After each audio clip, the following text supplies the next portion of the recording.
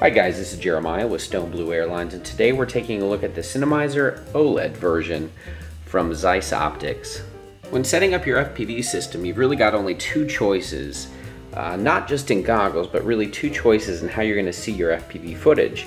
And you've either got a typical LCD screen or going with goggles. For me, the goggles are the most submersive option when you're flying FPV, and they really make the experience, to me, just that much more real and make you feel like you're inside. So today we're taking a look at the Cinemizer goggles, which have become a really popular option for FPV. They're just a beautiful pair of goggles, and the screens are great, and this is going to be my first chance at testing this system out, and we'll see how this goes. So let me give you a quick overview on the system and show you what I plan to do with them and how I'm going to set mine up. So as you can see on the left and right hand side of the actual lenses on the inside, the small screens, you've got adjustment for basically correcting your vision. So I wear contacts, that's a nice feature, be able to adjust depending on what your vision is and kind of just tweak everything based on your eyesight. The other nice feature that comes with these is you're going to get a set of eye cups. Now my first thought on these, they're really easy, they just kind of snap on. So that was fast. My first thought on these after fitting these officially on and kind of testing them on my face is that they were really slightly too small, I guess, for my face. Maybe I just have a fat face, maybe my eyes are too big, or maybe just the eye cups are just a hair too small. So for me personally, they didn't feel perfect on my face. I think they'll work, but I plan to do something a little bit different.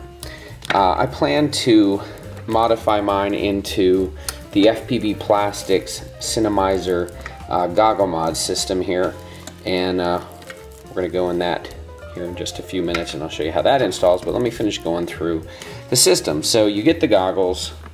They come with a really nice quality cord. Well, they should for the money.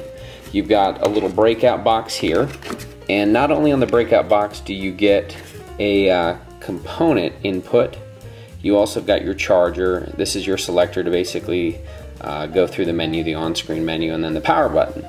So you've got your component cable here. Let me show you how that hooks up. Alright, so pretty straightforward. That just plugs there into the side. Now something else you've got on the back, you've got an HDMI output.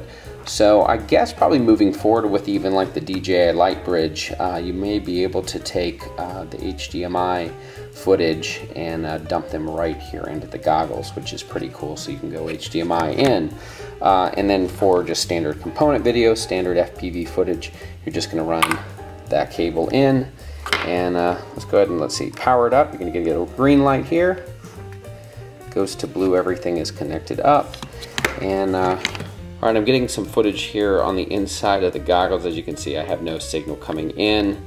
The screen is on, everything is working. Very simple to get it up. The on-screen menu is very simple to go through. Again, it's going to be hard for me to run through that. But the nice thing is you can set format, you can set color, and the little jog dial is really easy to go through.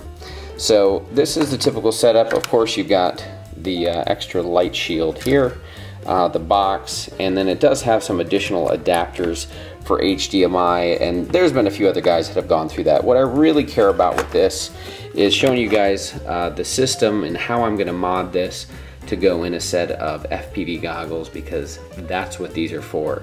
I don't really plan to be watching HD video. Now I could. These wouldn't be too bad on an airline flight watching something, but these are not going to be so cool.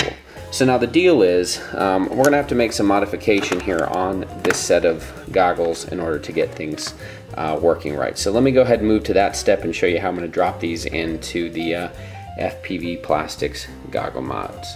Alright, I know this seems crazy, but yes, the first thing you're going to want to do is go ahead and slowly pry off this side plastic panel. Just start from all the way to the back, move your way up until you expose the side. And then what you're going to want to do is slowly undo the cabling here so that we can undo the corner piece. We're going to have to do that for both sides, or basically undo the other side and clear the wiring from the standard ear piece, or the rest for your ear, and we're going to remove the entire arm so that we can get it set into the goggles, because we're not going to need this part anymore. So let's go ahead and move this part out.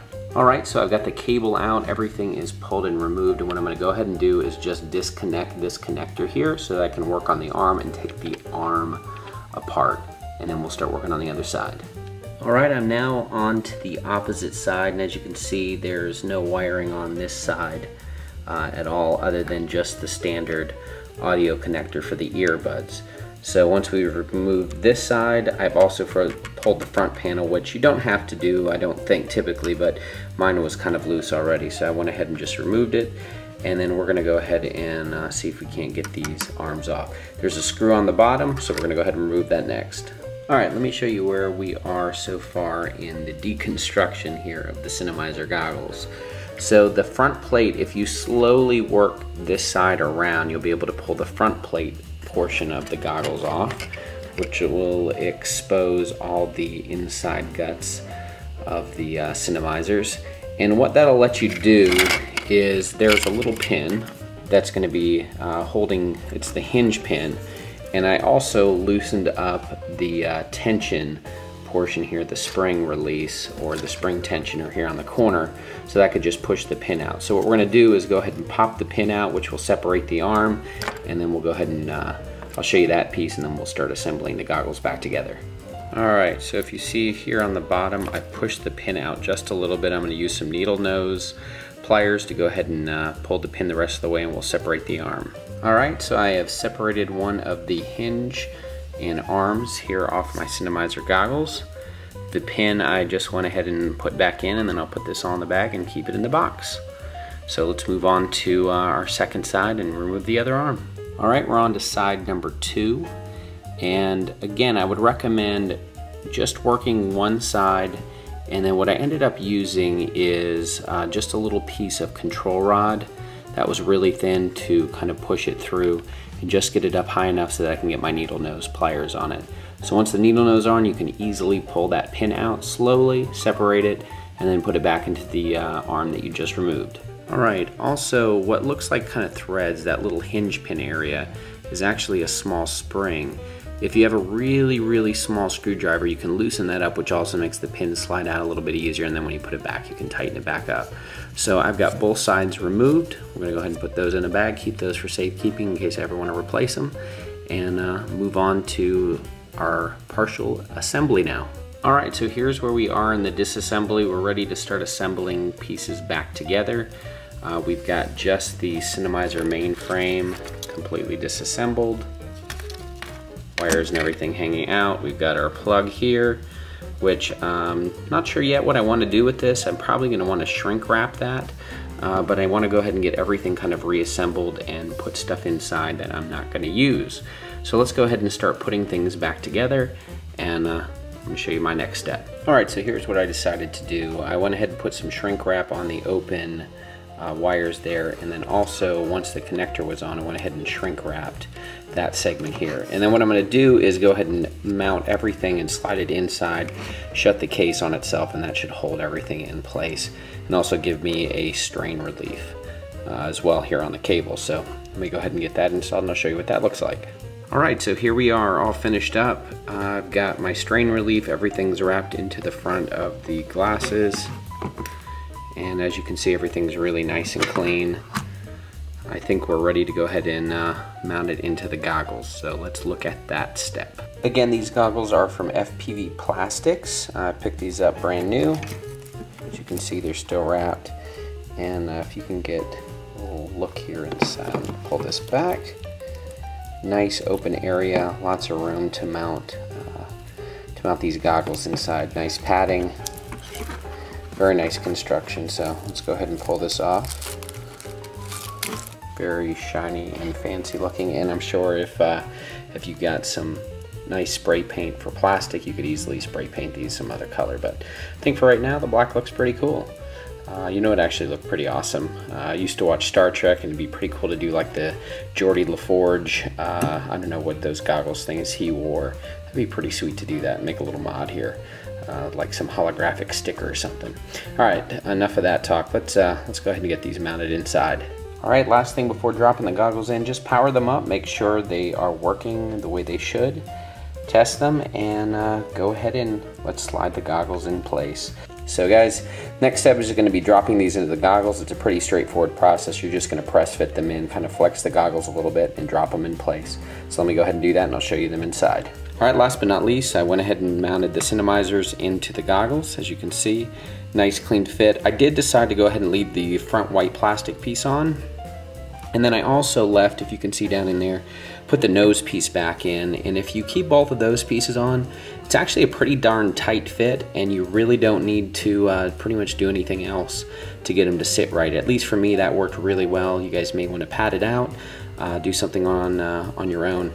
Normally I love Velcro and mounting stuff with Velcro, but because it is such a tight fit, there's no room around either side, I went ahead and left it as is.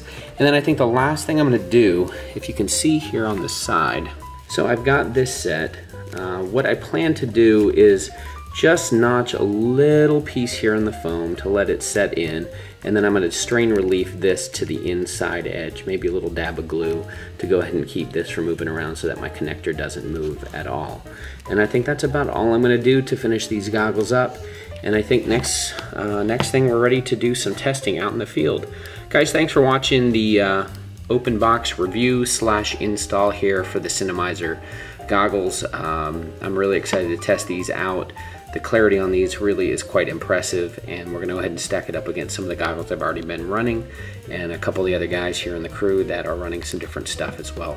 So stay tuned for part 2. Thanks for watching, and we'll see you next time.